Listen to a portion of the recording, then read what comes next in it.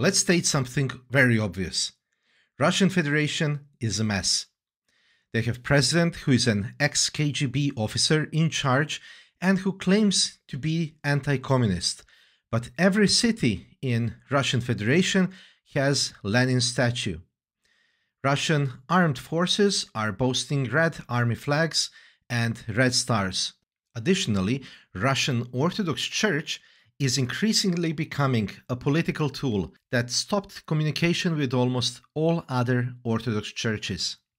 In our previous video, we analyzed why are Romanovs not in power and what is the main problem to monarchism in Russia. Today's topic is, can monarchy fix Russia? To an increasing degree, ever since the fall of the horrid Soviet Union, nostalgia has been growing around the Romanov dynasty.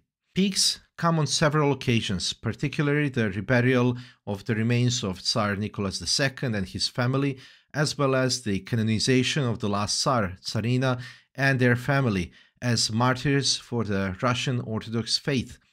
And recently in the 2021, the first Romanov wedding in Russia since 1917, when Grand Duke George Mikhailovich Romanov married his Italian fiancée Rebecca Virginia Bettarini at St. Isaac's Cathedral at St. Petersburg in front of dozens of royal guests.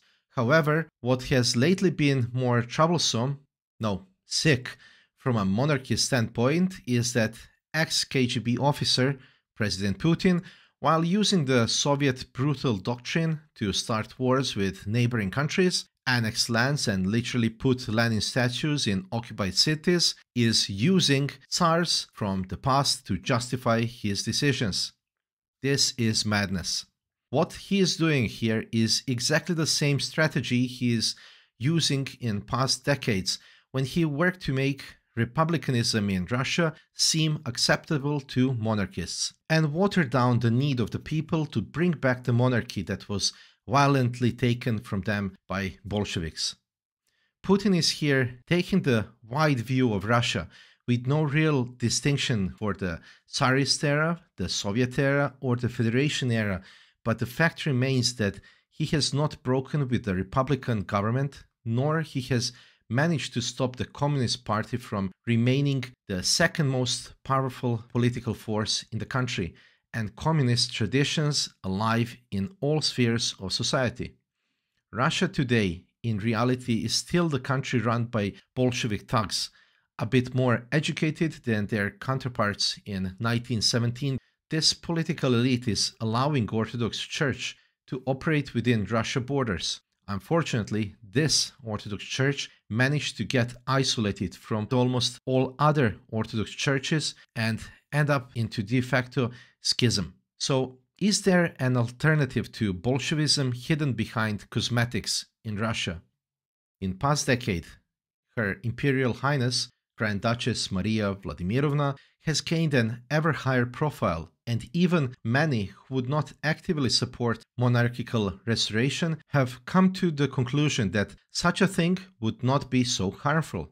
Constitutional monarchy is a common framework in Western Europe where monarchs are incapable of doing harm due to their lack of political power and can only be a help to the country and people of Russia by bringing stability, continuity, and unity. Think of someone who is not owing political office to gerrymandering, political schemes, and deals with donors. Think of someone free to question policies and prime ministers, freely review laws without thinking about what signing means for their re-election next year, and finally, as a long-standing ambassador to other countries. In such restored monarchy, Tsar or Czarina would reign while the prime minister, democratically elected, would rule according to laws created in an independent parliament. This would probably be the best that can be immediately hoped for in Russia today, as many have already said that the autocracy is back in all but name, in the person of current President Vladimir Putin. In the absence of autocracy, things would not magically change, but it would be a huge step in the right direction and a major statement, not just to Russia, putting to rest the nightmare that was the Bolshevik Revolution, but also to the entire world, which followed the criminal communist example from Cuba to North Korea. One example of successful transition from brutal dictatorship to democracy with help of the constitutional monarchy is Kingdom of Spain. The King of Spain was active in his support for Spain's transition to parliamentary democracy after a civil war and a 40-year dictatorship. The restored king was able to bridge the gap between reformists and democratic movements and old military, clerical, and economical elites. The king's traditional legitimacy reassured the old elites and enabled him to stabilize democratic institutions. When, following the election of the first socialist government, the new democracy was threatened by an attempt of military coup, King appeared on television, ordered the troops back to their barracks, and defended the constitution. We hope that all people in Russia, citizens, politicians, professors, bus drivers, everyone, will start thinking of constitutional monarchy as a way to fix their system and give their country a chance to be a positive participant in the future without cold or world wars. I hope you like this video. Don't forget to help us with the algorithm by clicking like and leaving a comment below. And don't forget to watch this video where we are discussing 3 reasons why our monarchy is not restored.